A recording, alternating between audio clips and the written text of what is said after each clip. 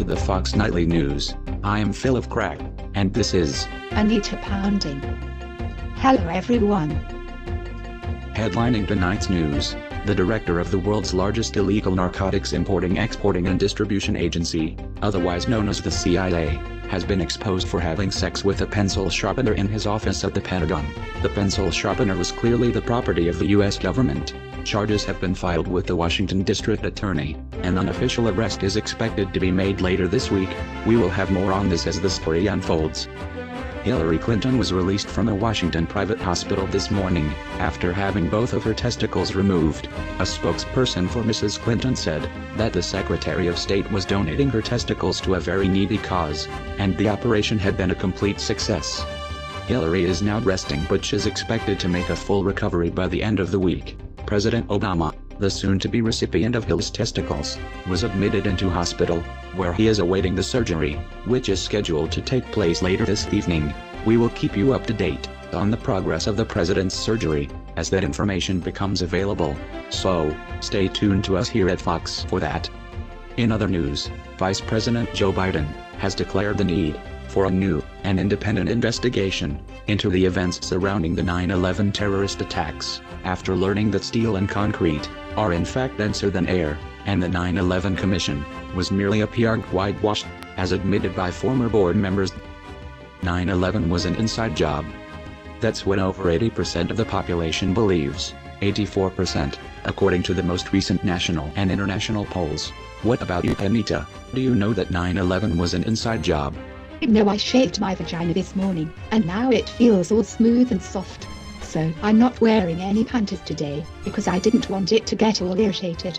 I don't think that having shaving rash down there would be a very good thing, now would it? Anyway, what was the question again, Phil? 9/11, Anita. What do you believe about 9/11? Inside job for sure. So do you want to see it? Do I want to see what? My vagina, silly. I just told you I shaved it. I have been touching it all day, and now I'm ever so horny. Well, Anita, maybe you can show it to me during the commercials. Anyway, turning now to world news, Israel and Palestine have finally reached a peace agreement, which will hopefully put an end to the constant mass slaughter of Palestinians by the State of Israel, thanks to the help of the U.S. Department of Immigration.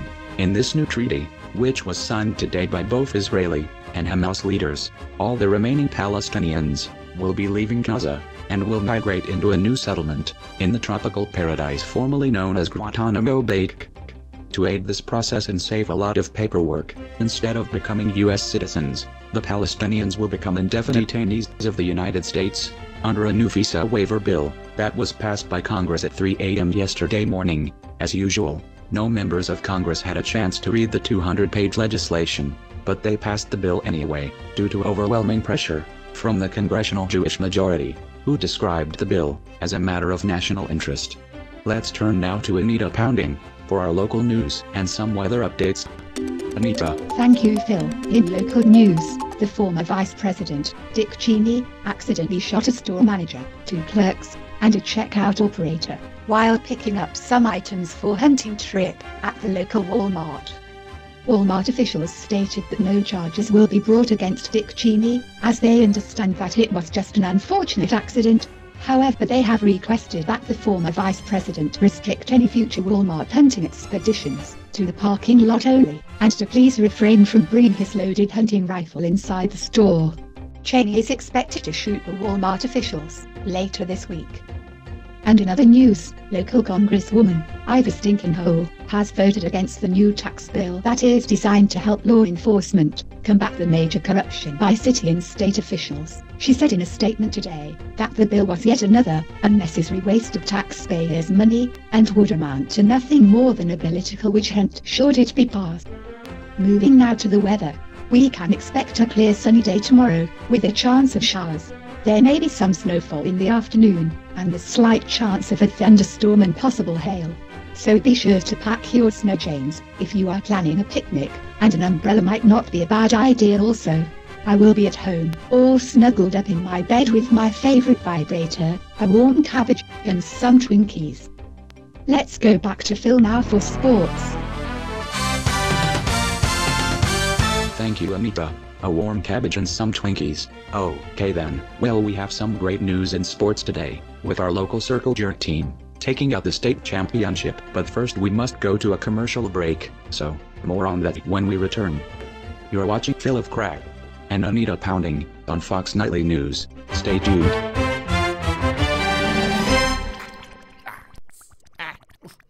Oh, sí. Señorita.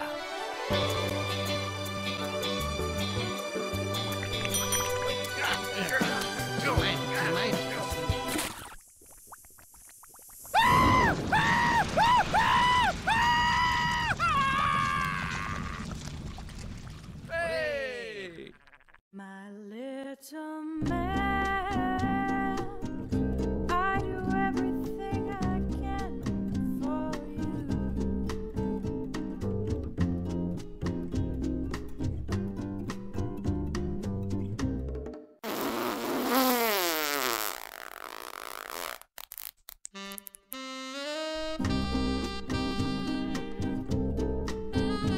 That sounded wet. iFart for the Apple iPhone and iPod Touch.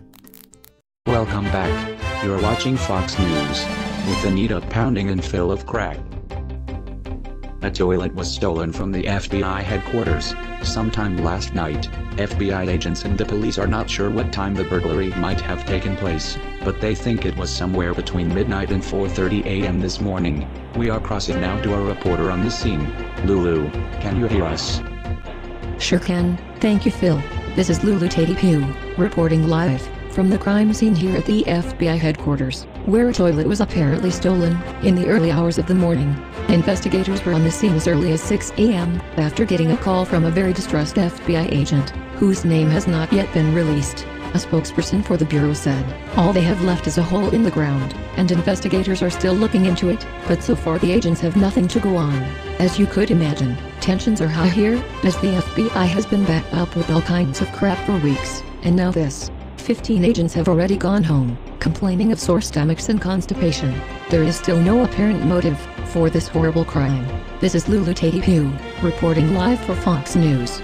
Back to you at the studio, Phil. Thank you, Lulu. My God, what an awful thing to happen. What kind of person would do such a thing? Well, I don't know, Anita. It just goes to show that there are some seriously fucked up people in this world. There sure are. Anyway, on a more pleasant note, former President George W. Bush was hit by an inner-city metro bus today. He was apparently trying to cross the street without using a designated crosswalk. Idiot. As yet, no one is commenting on the current status of the ex-president or his injuries, but that's okay, because nobody really cares anyway. And now to a more important issue. Should we have condom dispensing machines installed in public restrooms? Well, I think that would be a great idea. We should have done that years ago, and maybe we could have prevented some serious mishaps, like former President George W. Bush. I think it would be a positive move in promoting safe sex, especially in public restrooms. You know Harold O likes to have gay sex in public restrooms. Oh come on now, that's a load of complete rubbish. Where did you hear that from, Phil? No, it's true. He even did a whole show about it. What a load of bollocks. Okay, roll the clip. When we come back, we'll take you into the secret world of restroom gay sex. Welcome back, everybody. We've been into restroom gay sex. But let me go on to our plan of restroom gay sex in an airport bathroom. Lori Dude checked into the men's room to find out. So, Lori, the odds are of this restroom gay sex happening by chance pretty low. Extremely. Joining us now, Deputy Chief of the Bergen County, New Jersey Sheriff's Office, Brian Wright, who up until 8 months ago engaged in sex things, pick up guys in public restrooms. And they're just revolving doors, these places. Absolute revolving doors. That's pretty disgusting in its own right, no? I want to bring in our resident psychologist, Dr. Visoria Zadrock. Come on here. Okay. Let's go to Mark Garagos. I think it's quieter in Los Angeles. Mike, do you think this is entrapment? Mark? I just wonder, why is it that the police are spending their time in this bathroom with the little boy? And why is it that police feel that that's the only place they can go to have anonymous sex? I mean, you know, we're here in Hollywood. There's plenty of places to go have anonymous sex. I agree. Hypocrisy is all. Absolutely. It's all about hypocrisy, no question about it. Okay. Let's take a break. We'll explain why the ladies are all wearing these outfits. A crazy night here in New York after this.